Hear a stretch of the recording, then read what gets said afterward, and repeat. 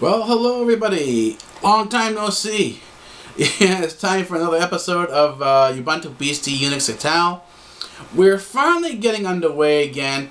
I had planned the episode for the 13th week of 2014.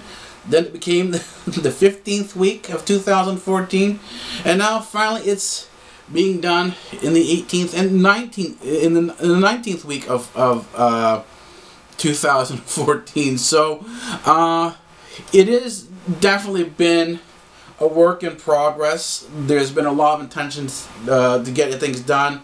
Part of the reason is, if you notice, we're in a different place. We're not on the couch the way we were before. We are now in the back room. We're not in the back. We're in the library here. So the library is going to be our new place for Ubuntu BSD Unix Etal. I've got it set up so that I can film in here. There is a second editing bay now, so we should start getting more on schedule. I'm gonna take the opportunity now to sort of say that in terms of the schedule, I don't think we'll be doing weekly. I think it's going to be bi-weekly. Let's do that first. Let's try to achieve a bi-weekly show first. If we can do bi-weekly, that will be good. And let's see if we can sort of keep on track throughout the summer. And if we can do that throughout the summer, I'll do a bi-weekly show, because there is going to be a bit of a hiatus while I do some research between July and August. So, but anyways, you know, that's sort of the adventure of putting together a TV channel that exists solely on Linux. You do run into a lot of challenges.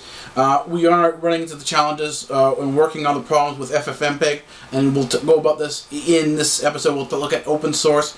We'll talk about problems within the community, personal problems within the community that cause rifts and splits in various projects. This is the most recent one, is the split in the FFmpeg project. That community there, FFmpeg, split into two communities. They're now FFmpeg and LIBAV. And LIBAV is spelled with a capital L.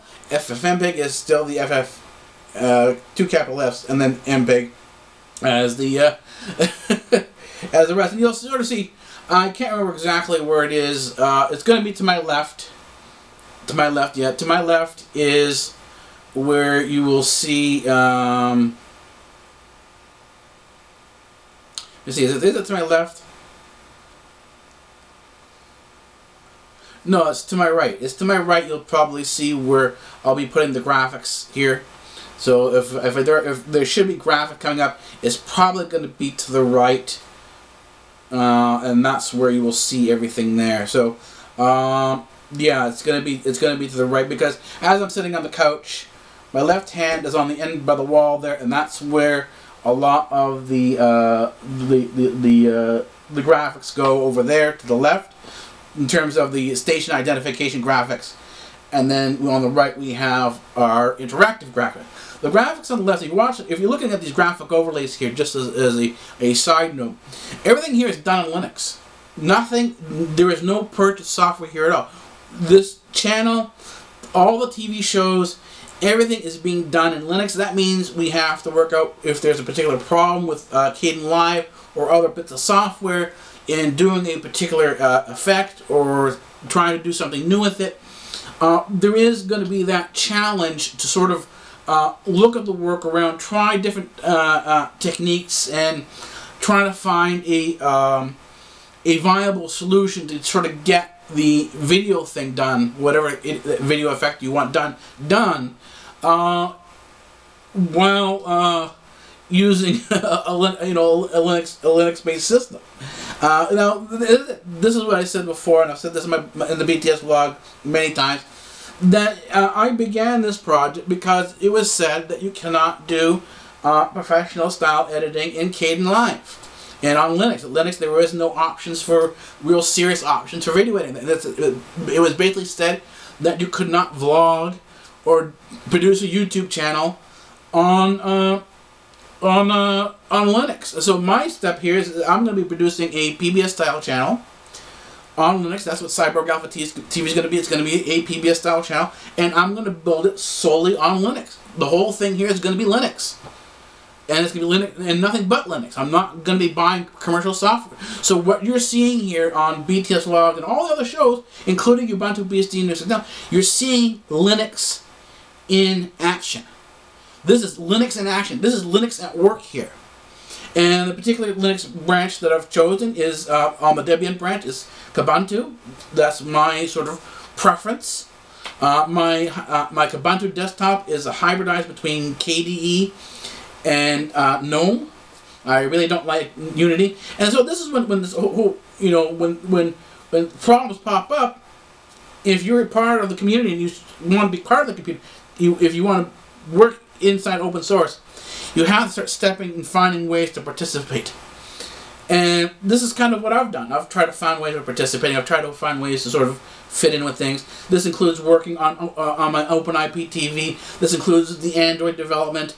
And the starting point that I've chosen now for myself, and this is kind of going to be taking me through my journey of a developer here. We're not going to be doing we're not doing a Linux review show. This is Linux development, but it's done from the personal point of view of what's my journey into development. What am I looking at? What am I trying to sort of figure out as I'm starting to become a developer? And you'll see a lot of the interesting challenges, and maybe for yourself you'll sort of start seeing how you might want to start getting involved in open source, how you might want to contribute, and what the whole concept behind open source is. So this is sort of where we're going here. And this is, of course, the opening segment. This is saying hello. This is the opening segment of Ubuntu BSD Unix Etal. I estimate now that the Ubuntu BSD Unix Etal will be a 45-minute show, broken up into multiple segments. I think 4 or 5 different segments. But we'll kind of have to sort of see how this ends up working out. Anyways, that's it. See you in the next segment.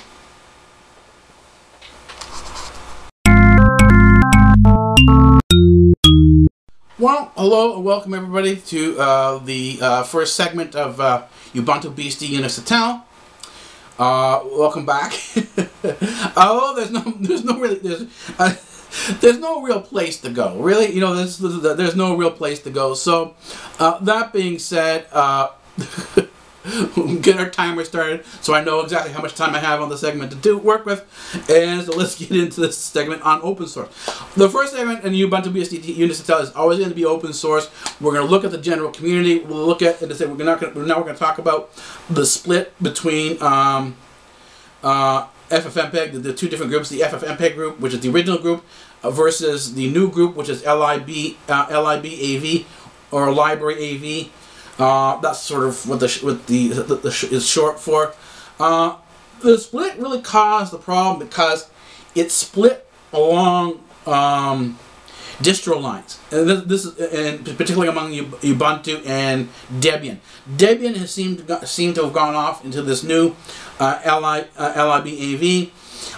It was, I would suspect, that was led by Ubuntu. Ubuntu has been going off on its own direction now in terms of open source for quite a while now. It first started going off and not really caring what the community thought when it went off and did Unity.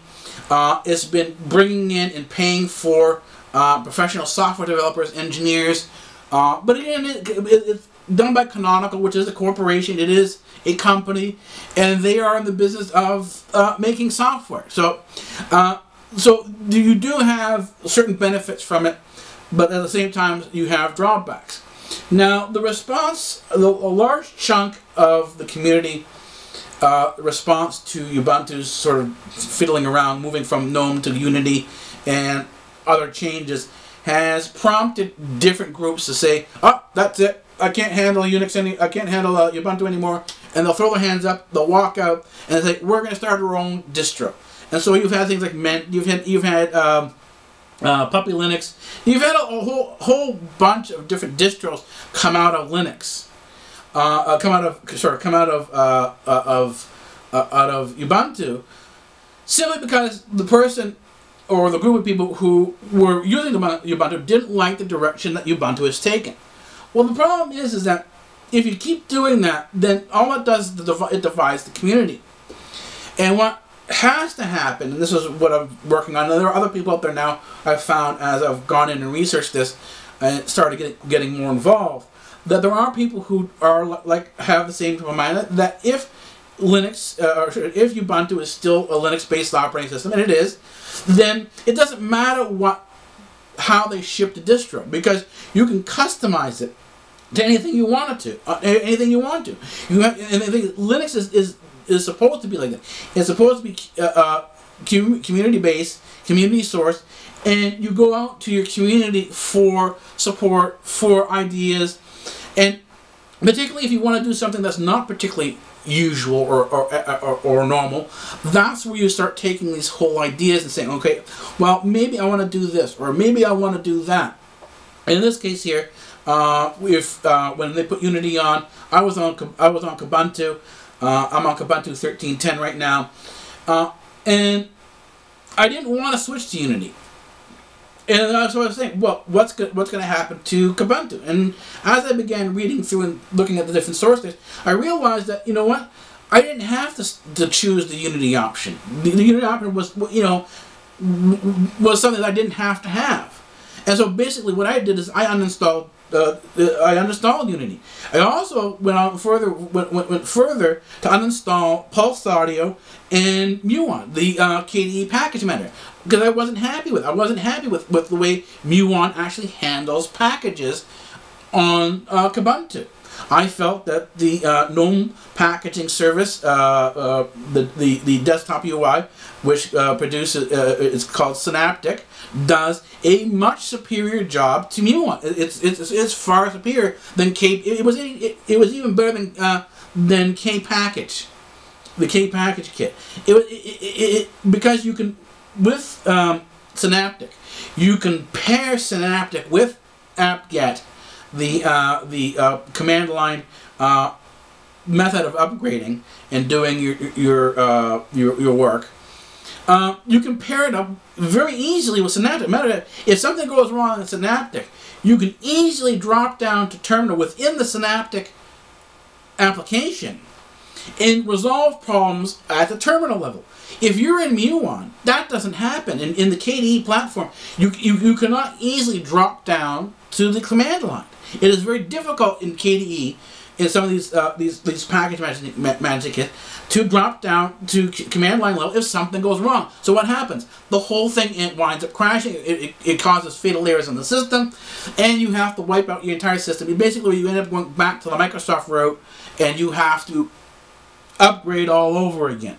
But that's not what you really want to do. You want to really sort of be more aware that you have to, when a problem pops up, if Linux is the way it doesn't work properly, you have to drop down to command line, and you have to pick up the hood. You have to sort of fiddle around with the engine and fix things up that way. And if the software does not do that, as a Linux standard, you should be able to remove and customize Linux any way you want to. And so that's what I did. I hybridized my desktop, so I have primarily a KDE desktop, but I've brought in GNOME where I need to bring in GNOME, or where I wanted to bring in GNOME. And that's the hybridized desktop between KDE and GNOME. And the thing is that you can see this sort of, this approach to this was not simply my approach, but other people have done the sort of same thing. But you have a lot of people going on and saying, well, I'm going to completely do something different. And they wanted a whole new operating system. They wanted a whole new distro. And so that's the way they went up and did it. You'll see that Ubuntu has completely botched 13.4. 13.4 was a dead upgrade. It sort of died as soon as it came out, and you had to upgrade immediately to 13.10. The upgrade to 13.10 was problematic. There were a lot of problems with 13.10. As a matter of fact, there still are problems, including fatal Linux image upgrades. The image kernel, the kernel upgrades, and this is the Linux image, that kernel, when it upgrades, it produces significant fatal errors in 13.10. And it causes, a significant amount of problems. But again, it's more than likely because they've changed things up and they really haven't done a good job of cleaning out things. Now, as I said, they really haven't done a good job of cleaning out things. I find that even though it's not supposed to be a beta, and as I talked about this before in terms of development, I'm adding a third level of testing called Gamma. I'm not happy with simply just going to the beta level, because when Linux comes out, the Ubuntu versions come out, even though when it first comes out, it's got a lot of problems, and it's got a lot of what I call Microsoft type of problems, and that means that when a fatal crash occurs, you have to wipe out the entire system and do a fresh new install. You can't simply upgrade from one point to the next. And that's not the way things should be in a Linux distro. If a Linux distro is going to be good, you should be able to upgrade from one point to the other without having to wipe out the system, without having to MS it in terms of wiping out the system and starting new with a fresh install. You should be able to upgrade. That doesn't occur until 6 to 9 months after the initial release of the version. So if you're technically, if you had just upgraded to 13.4, you shouldn't have upgraded to 13.10 until 6 months had passed, plus 1 or 2 extra months. So basically, 13.10 is October. You would leave it November, December, January, February, March. April is the 6th month. May, June. So technically, to get a clear shot at 13.4, you don't upgrade. You don't upgrade to 13.4 until June. Right? 13.10. Right? No, you don't. Sorry about that. It's 12.10 to 13.4, right?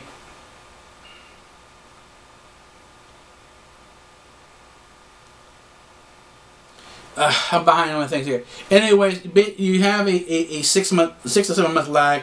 So basically, and this is the way I was doing it. I was 6 months plus 2 months behind on my version. So let's say this is the version. This is the version now is 14.4.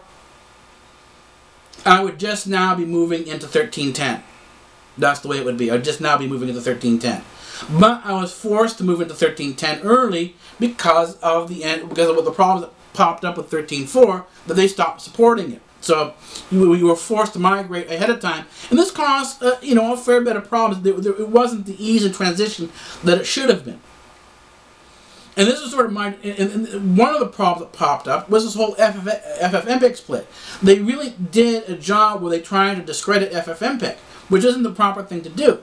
But if my understanding, and this is my understanding of Linux, I said, wow, this is open source. This is Linux. I should be able to run both systems side by side. I don't have to take sides FFmpeg or LIBAV. I don't have to take sides. I can choose both and see which one works best for me. So I decided to go out and take a look and see, okay, well, how do I find out what's going on in the community? And so that's what I did. I started searching on Google, looked for FFmpeg, looked for the different things that were going on, and started reading through the community. I got onto a Debian list. I talked to people on the Debian list in terms of what was going on from their aspect of FFmpeg and the goal to bring things back. I finally stumbled on.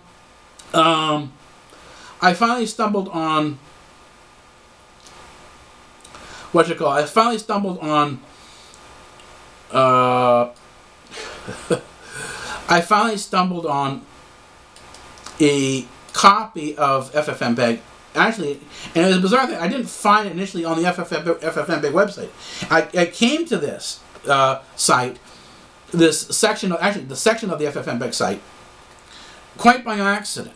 It wasn't initially intended. That actually had instructions on how to compile and make your own FFmpeg right on Kubuntu. And so that's what I did. I went there and set it up. I did a couple tests with it, and it seems to be okay so far. I haven't done an extensive test on it yet. That's still to come. But enough of a test was done that I was able to go back to the FFmpeg code and say, okay, well, things look good now. I'm going to go ahead and set up on Lauchpad to bring the FFmpeg direct from ffmpeg.org, when I compile, onto Launchpad for Kubuntu user. One of the other people, his name is Sundab, that was the PPA that I had gone to. The PPAs are the packaging archives.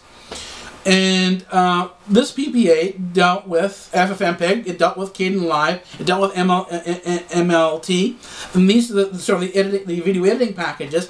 And up until 13.4, this guy had been maintaining a separate package that the other people weren't paying attention to, that the Ubuntu people, the official Ubuntu people, weren't paying attention. So this guy in the community got in and said, I'm going to take care of this. And he did.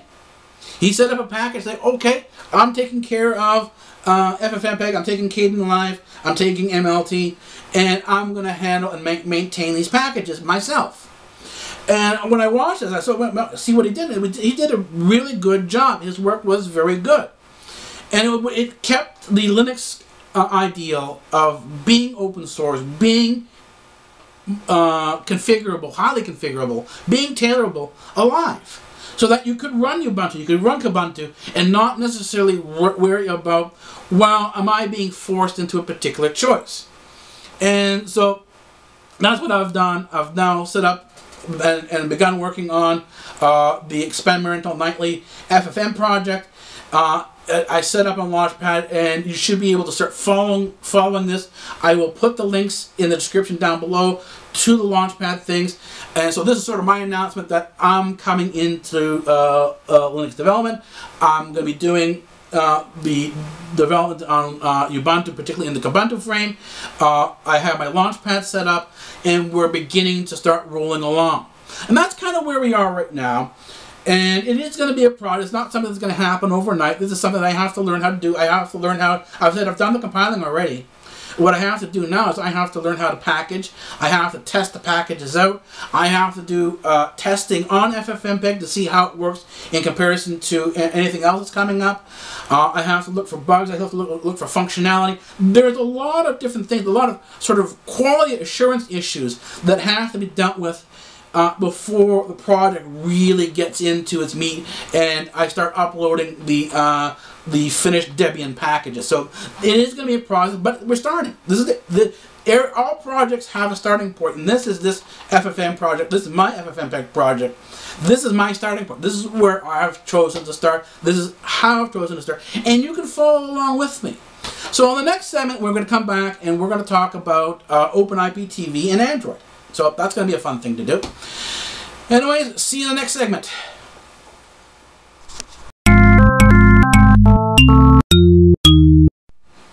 Well, welcome back, everybody. This is the third segment of Ubuntu. Well, this is the second or third segment of Ubuntu BSD Unix Etal. Where are we now? We were talking about FFmpeg in the beginning of the FFmpeg project, and this leads me into the discussion on OpenIPTV and Android. Why? Because FFmpeg, if you have an app, or most of your video apps on Android, this is true for OpenIPTV, if you have a Google TV box, or these any stick, anything connected to your TV that is Linux based, and that's Android based. Then you're more likely not dealing with FFmpeg. You're dealing with an FFmpeg code. So this FFmpeg issue, the project, really does affect what's happening on Android further on down the line. And so, as I said, in the open source ideals to continue the open community, to continue the ideals of being open, I decided to work on a product called OpenIPTV, and this is because IPTV now is being invaded by the majors. You have the major media companies coming in and carving out a niche for themselves. As a matter of fact, they're going to carve out a majority of the space for IPTV for themselves. So what's going to happen is you're going to have to choose AT&T, or you're going to have to choose Verizon. In other words, you'll be restricted to a Verizon package, an AT&T package, a Bell Canada package, a Rogers Canada. In other words, you're going to be restricted to a very tiny group of micro internets, and you're going to be locked in there. And the only thing you're going to be able to do is see the stuff that's there. As soon as you go off their network's content, they're going to start charging you to the point where, well, you can't afford to go off on somebody else's network. In other words, they're in the process right now, and this is sort of the battle that's going on in Washington and in many of the political capitals of the world. They're talking about bringing these security laws for the internet, and a lot of these security laws are actually written by these major corporations. And what they're doing, they're trying to take away people's choice on the internet, to close off the internet, to shut it down. And this is good. This is actually good politically, because the internet for many politicians, for many governments and regimes, has been an absolute nightmare, because you can't control information. You can't control what the people see. You can't control what they hear. And it really does provide a bit of a choice. Now, that's been damped significantly by the whole copyright issue. And anyone who's been on YouTube for a significant amount of time knows this whole copyright issue. There's no, there is no debate on what copyright is about. Copyright is about censorship. It's about destroying your right to say something different than somebody else is saying. And so what happens is, well, you want to use proof, you want to go and take a reference from someplace else. Well, you can't do that, because, well, you're taking that reference is without permission. If you don't go and ask them, hey, can I trash your company? Can I give you a negative review? You know, that's how you have to do it. It's not free speech anymore. You have to get permission in order to say something negative about somebody else, in terms of presenting the evidence, you know, showing the proof of things. And this is how videos get taken down. This is, I mean, it's really mean-spirited. I mean, they're going after kids. You know, some kid, you know, loves Selena Gomez, you know, is wild about all the, you know, the Justin Bieber song, and they go and produce a Justin Bieber video. They create their own video to Justin Bieber's music. What happens? They get shut down.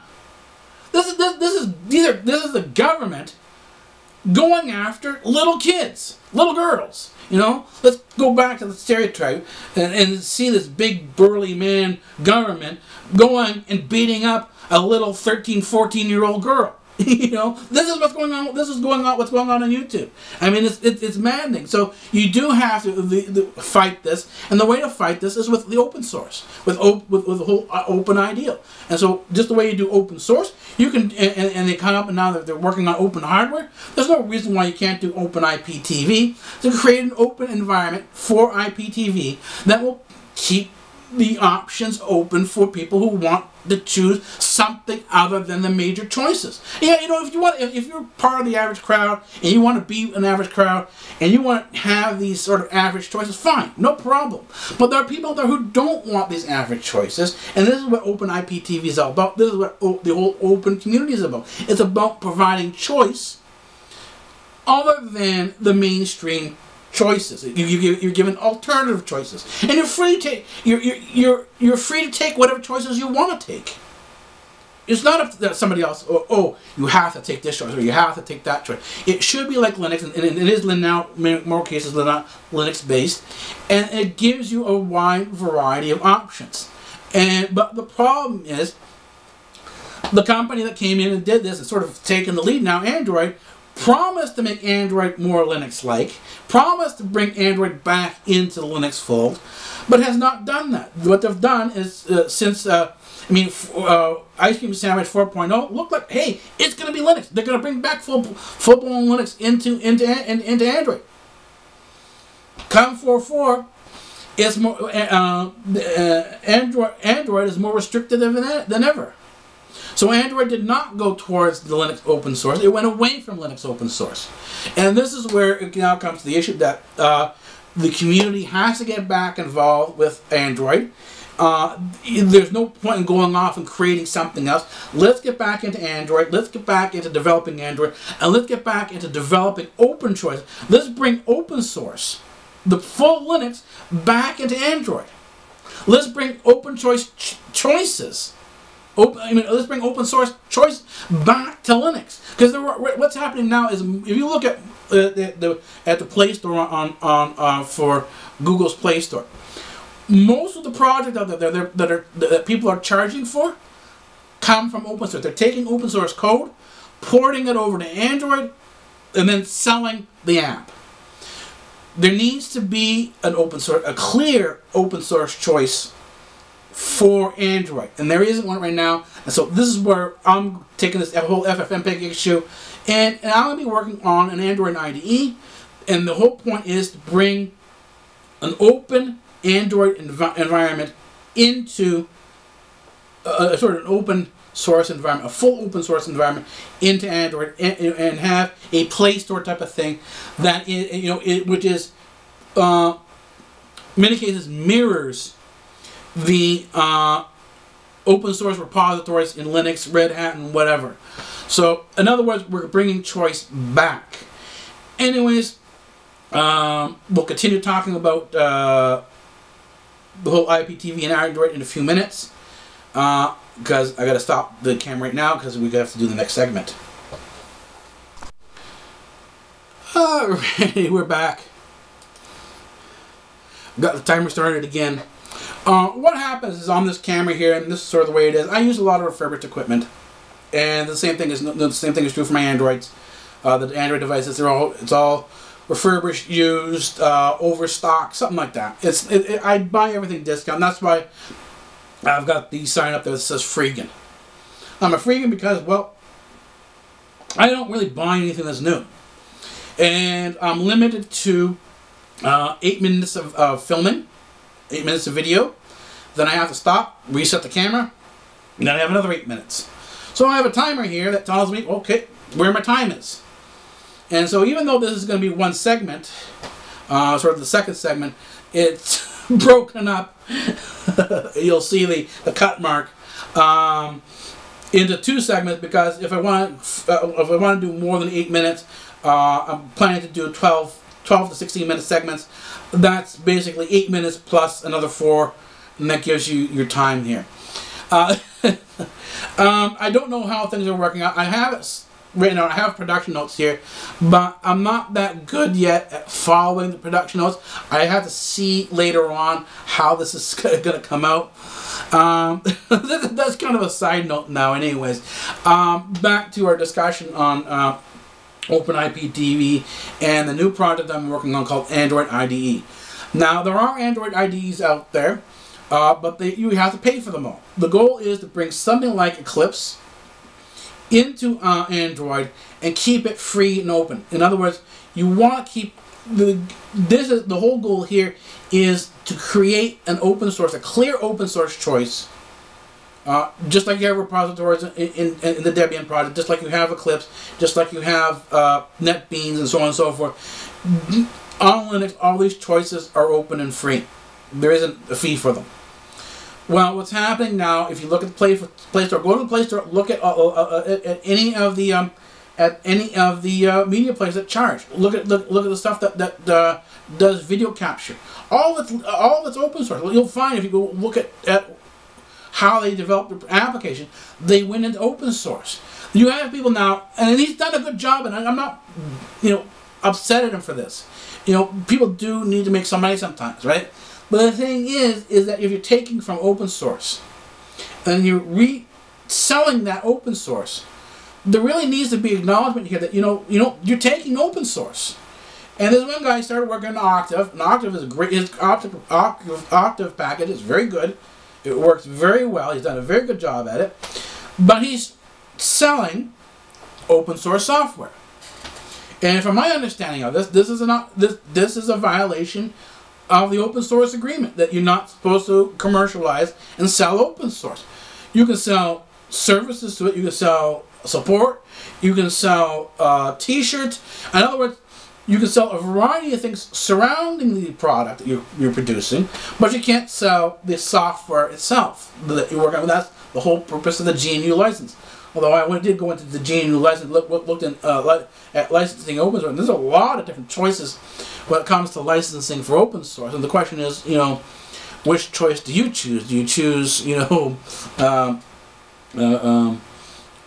license? Do you choose the Apache license? Do you choose the Firefox license? Do you choose GNU license? And GNU has multiple different licenses. There's more than one type of GNU license. So these things do have to be looked at. this is, in many cases, a beginning. This is sort of a march towards my involvement in open source. There's a lot of looking around. There's a lot of mapping that has to be done. A lot of questions have to be sort of answered before we start really moving ahead further. But it's getting done. That's the thing. It's getting done. Things are being worked on.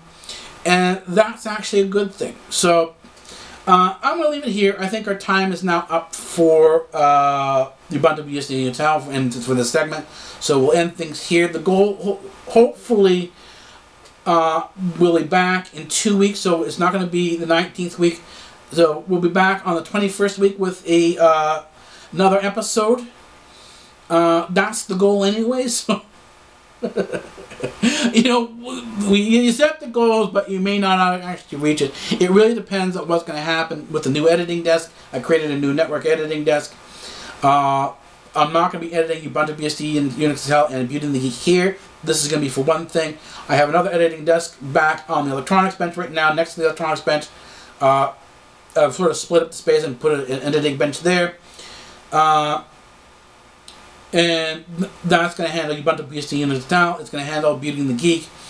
And we'll go from there. But the question is, this is still 13.4. I haven't upgraded this one yet, just to keep it safe. I'm going to try 13.10 to see how it works in terms of its editing on Kdenlive. It should work all right. It installed, Kdenlive installed, no problem on there. It's the latest version, but you don't know until you sit down and actually try it and do a project on it, an editing project. That's when you know, does it work or does it not work. Anyways, see you in 2 weeks. All right, goodbye.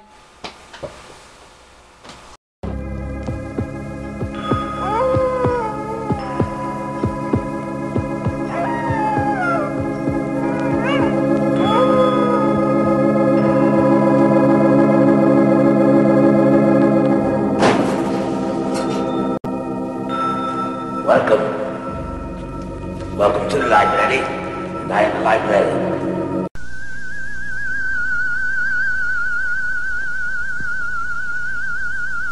I am the professor. And professor of what? Professor of physics. Oh, say, can you see by the dawn's early light? Free speech rules here at Democratic Earth.